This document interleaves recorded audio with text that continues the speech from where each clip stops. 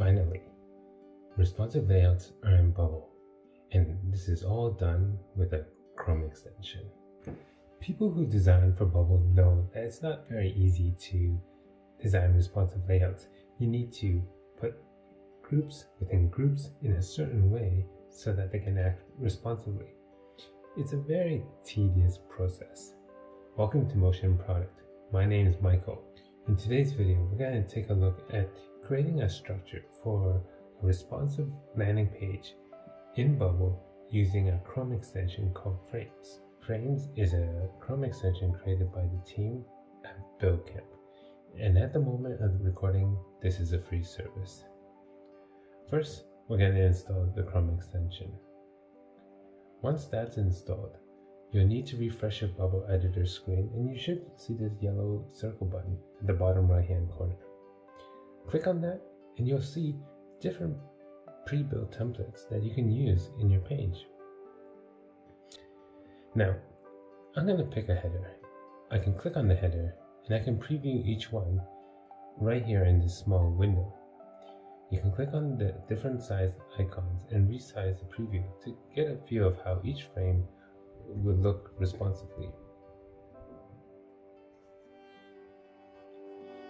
When it's inserted into, all you need to do is click, copy, and then you paste it into view.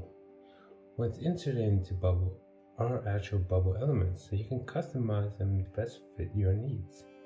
Here I wanted the images to alternate left and right, so I just moved the groups inside the frame. Since this extension is only a few days old, I didn't expect it to have this feature yet, but it'll be really nice to have a feature to toggle which side you want certain layouts to be in.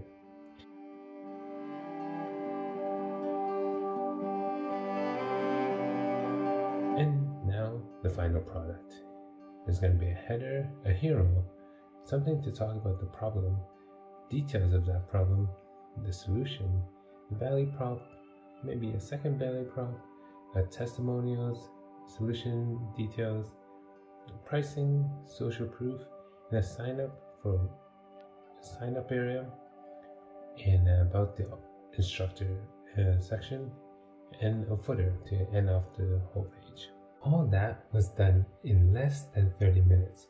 If you had me doing that using the traditional methods, it would have taken me hours, if not days, to do the same thing.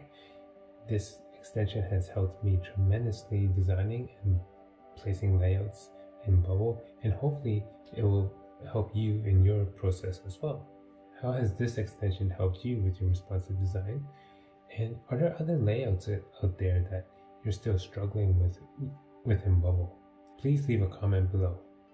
Thank you for checking out this video, and here are some of my other videos to help you build better products using no-code tools.